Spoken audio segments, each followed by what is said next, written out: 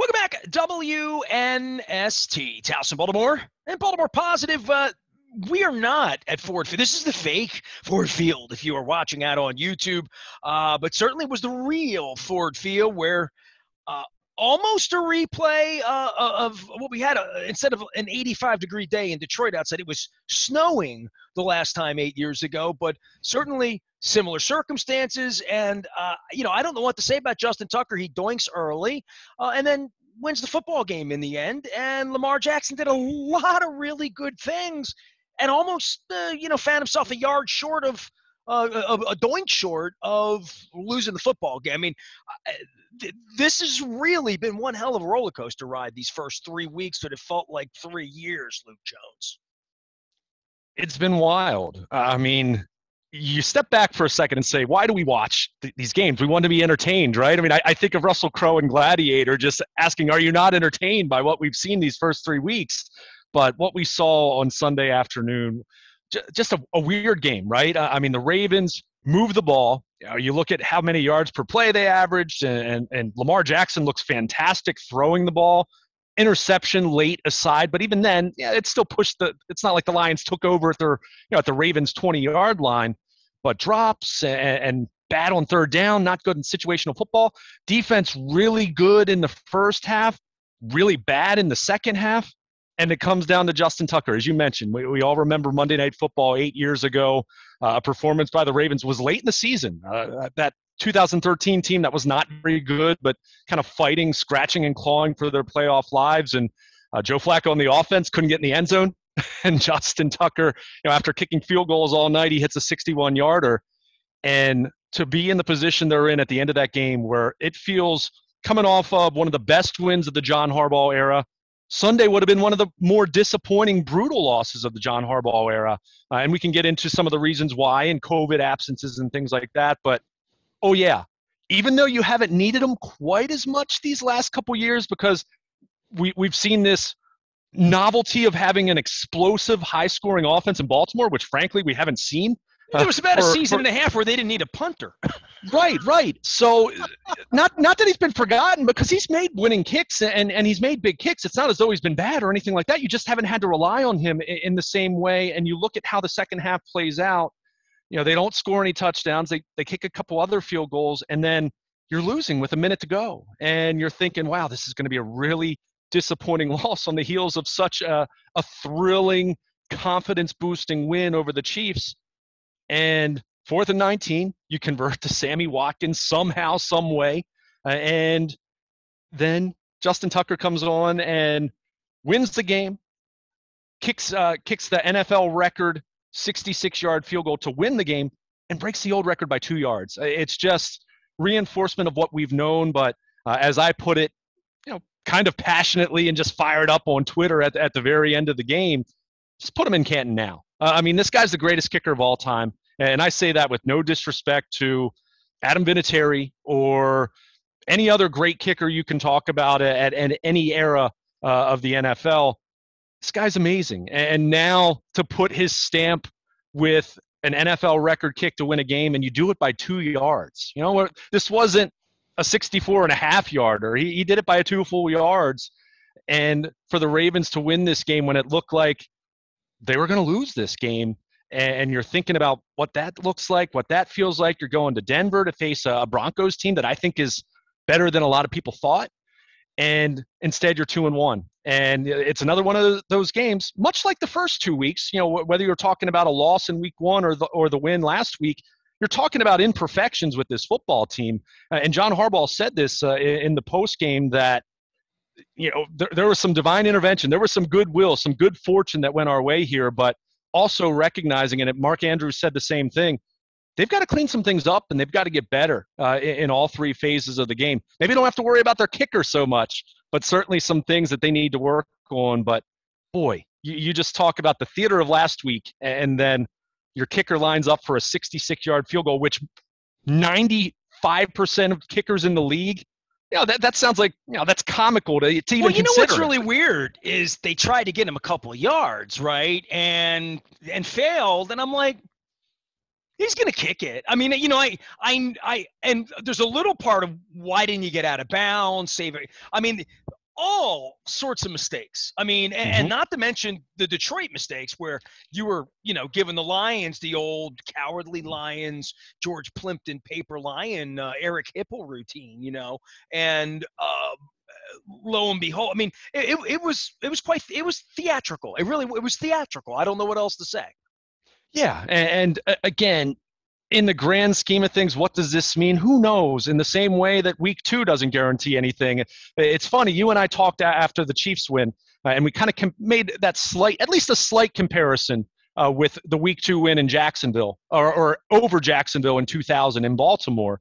And what you forget about is I believe the Ravens went to Miami the next week on a Sunday night and did not play very well, and they lost that game. And it was a game, in hindsight, it's like, wow, you're talking about a team that would end up being a Super Bowl champion.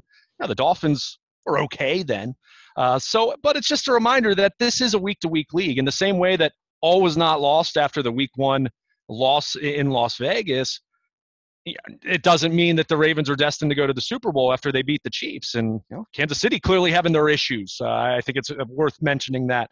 But it's a week-to-week league, and that the margin for error is so tiny in this league. As much as the Ravens at times have made it not feel that way the last couple of years with their offense scoring and Lamar Jackson doing video game-like things, that it's a tiny margin for error. So even a team that fancies itself as a Super Bowl contender like the Ravens, compared to the Lions, who are 0-3 and going nowhere fast, well, a few guys on the COVID list, a bunch of guys on IR. You don't do well on third down. You make some critical mistakes.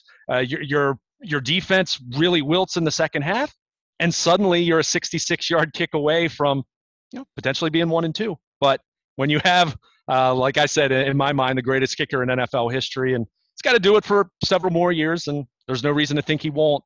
But when you have that guy, boy, it covers up a whole lot of flaws, a whole lot of deficiencies when your kicker can hit from 66 yards. It's absolutely unbelievable.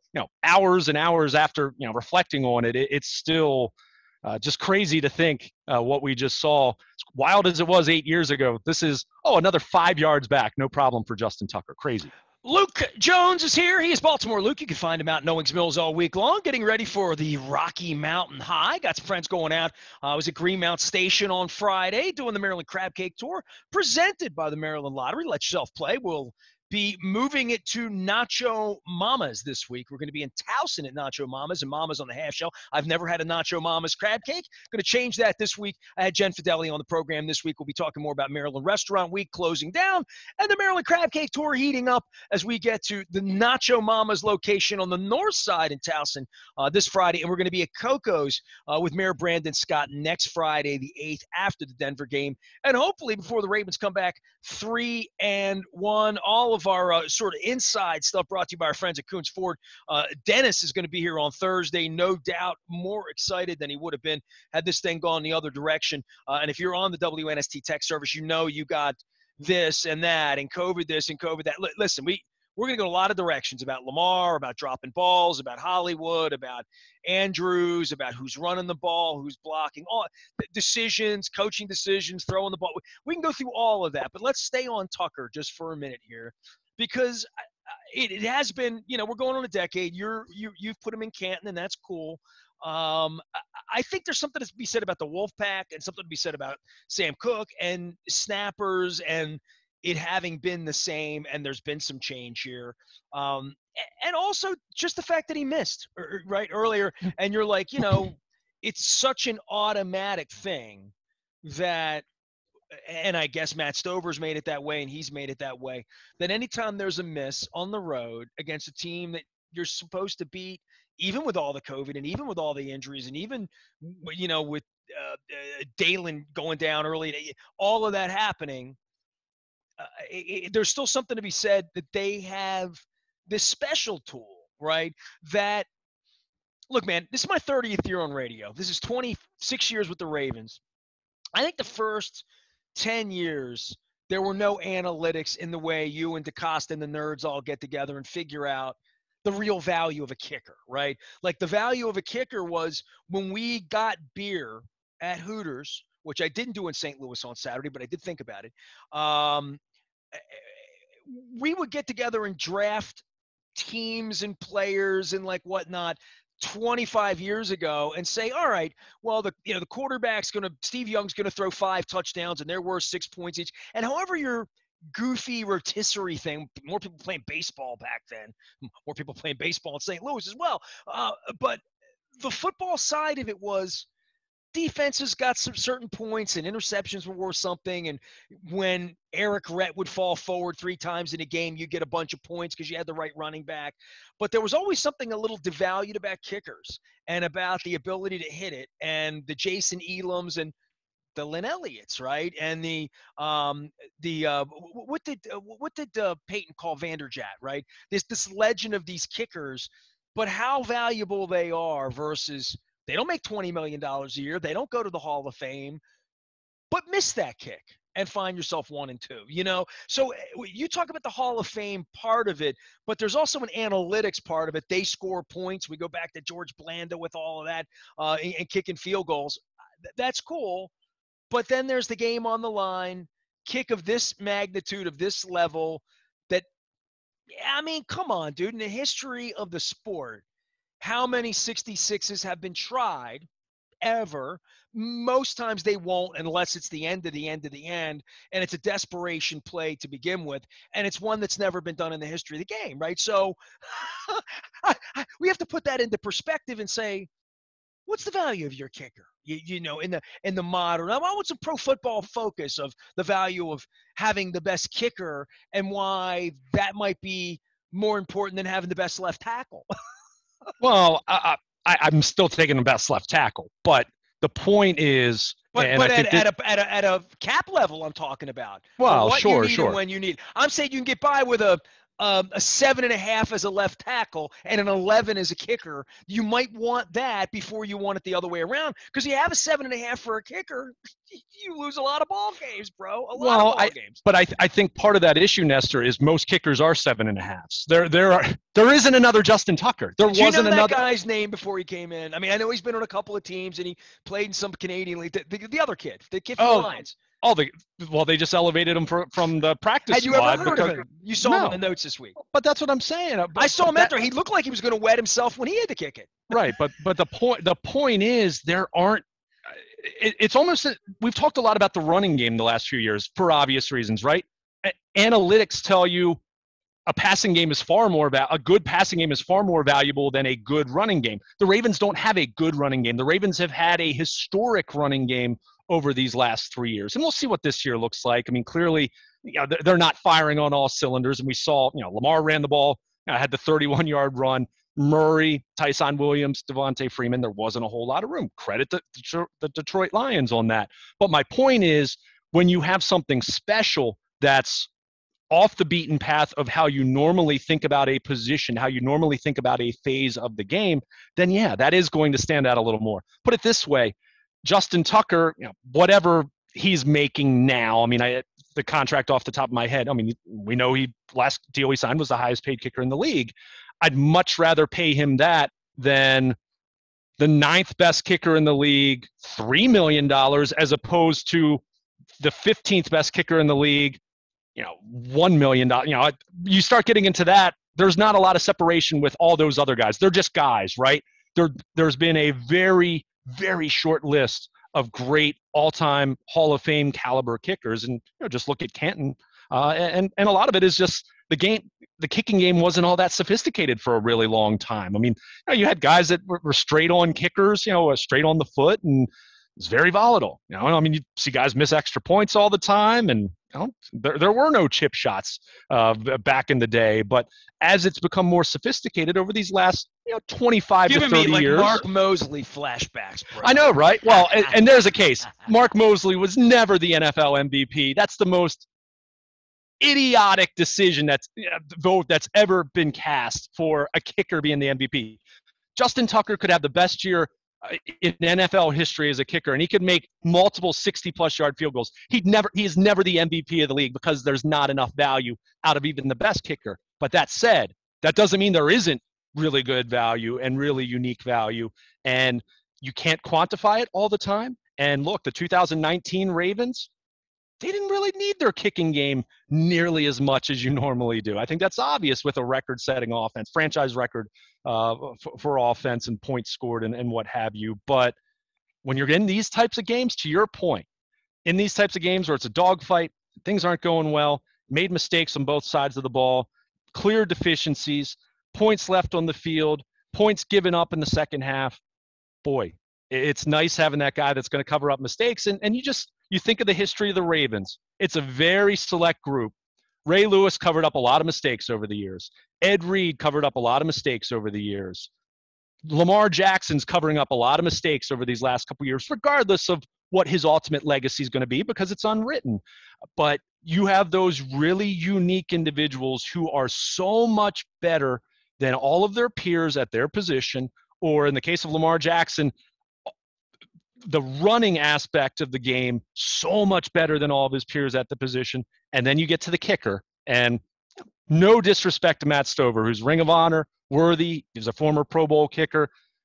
You have this kind of weapon in the kicking game where other teams around the league, they're not even thinking about trying a 66-yard field goal because their kicker has never shown the ability to make it beyond 55, let's say, even in practice potentially. I mean, there's a lot of volatility in this league when it comes to kickers. To your point, Detroit's gone through like 4 so far this year. Well, and to your point, they don't just guess on how far their dude can kick it. They see it every single day. Yeah, right. They know the capabilities in the same way Brian Billick knew Stover might be okay from 50-51, probably was never going to hit it from 55, right?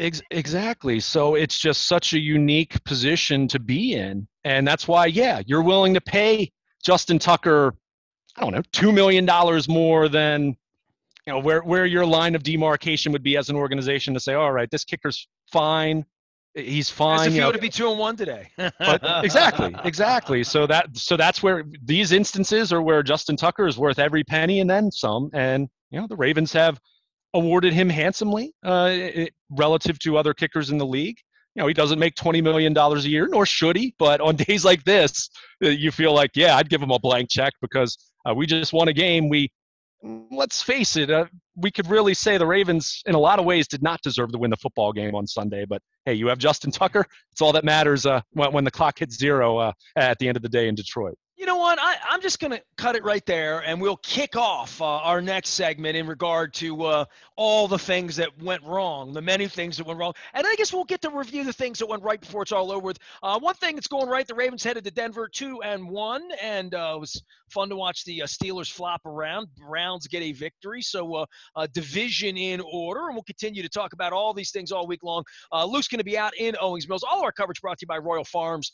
Real fresh, real fast. Also caught up with Victor Brick and our friends at Planet Fitness. Going to be telling you more about Planet Fitness now that we get into the football season. And don't forget, our Maryland Crab Cake Tour is going to be happening each and every Friday. Kicking it off this week at Nacho Mama's in Towson. And then next week with our mayor, Brandon Scott, at Coco's downtown. All are presented by the Maryland Lottery. Let yourself play. Luke Jones can be found at Baltimore Luke. I can be found Facebook, Twitter, LinkedIn, Snapchat, Instagram. Anywhere the Stones are. Fake Ford Field. I'm Nestor. We are WNST AM 1570. Towson, Baltimore, and we never stop talking. Baltimore, positive in 66-yard field goals.